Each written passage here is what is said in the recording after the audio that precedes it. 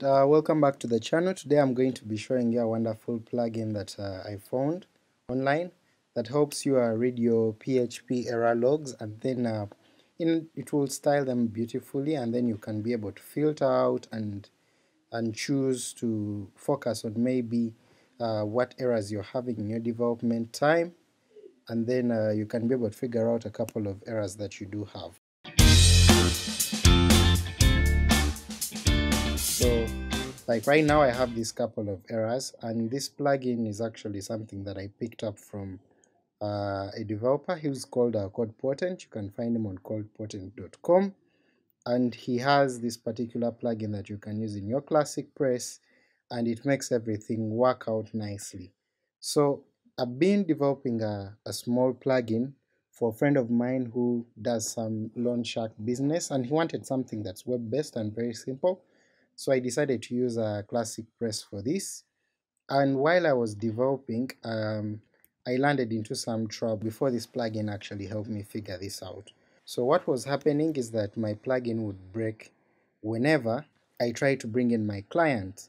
So whenever I would find out, I would look at what's happening. So the thought process is that whenever he creates a client here, this is a custom post type. For example, I have these 3 clients in here that are here, and then when he goes to create a new loan or add a new loan, he should be able to filter out the different clients and just attach a name from the clients that have been made here. However, now my part is broken, so my metabox, this is a metabox that I'm using. So when I go back to my code here, in this particular, this is how I call the client name. It's a class.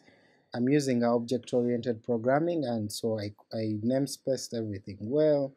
I run my class of register, which is more like my construct. I don't have any particular values that I'm loading. I'm not loading any particular value, so I didn't need to use the construct, so I use the register method. And when I look at my query here, it's actually perfect because I have the arguments that I need. I call this class called a new WP query, where I pass in the arguments, and I choose to, whenever I have any post there, I am able to query out an option, and I'm able to find out what's happening. So my only challenge here is now I'm not getting this information, so what's wrong? So what happens is I just need to go to my plugins, and then I'll use this plugin from CodePotent, and I'll actually find out. It will tell me that I'm having a PHP error. This is speaking from my server's error log, and I'll find that this particular class WP query is actually not found in my particular plugin in this. So I need to go and view line 38 in this particular client name. So line 38 for me is this, and actually it's checking out this variable where I'm storing the new WP query. So meaning if this class is missing in object-oriented programming, simply means I have not called it. So what I'm going to do is I'm going to use, this is a global class in WordPress or ClassicPress. I'm going to use the WP query, and then I'll just terminate this. When I save this and go back into my plugin, and then choose to go to my loans, and then I edit my particular plugin, my particular custom post type, I actually find that I have the different people. So if I want, I can update this and save this,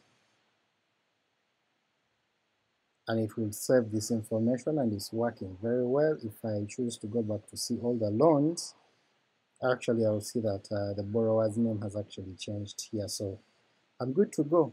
And it's all thanks to this wonderful plugin that's helping me view my errors in here.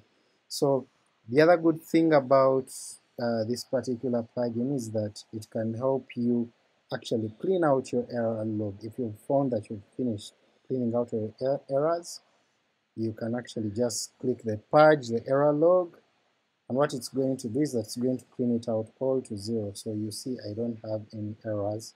So I am able to track better development with my plugin or theme development, and I am able to see what's going on in my server's error log. So very good plugin. I'd advise you to go to CodePotent.com. He has quite a number of amazing articles and plugins, but for me this was really a huge challenge. It took me over an hour to figure out that I had actually missed adding this class into my plugin, and it was only after I downloaded that plugin and checked the errors that I was able to see my mistake. So visually, very hopeful. It will help you solve so many problems. So check it out. Keep logged in for any other small tricks that I'll find out. Enjoy your coding.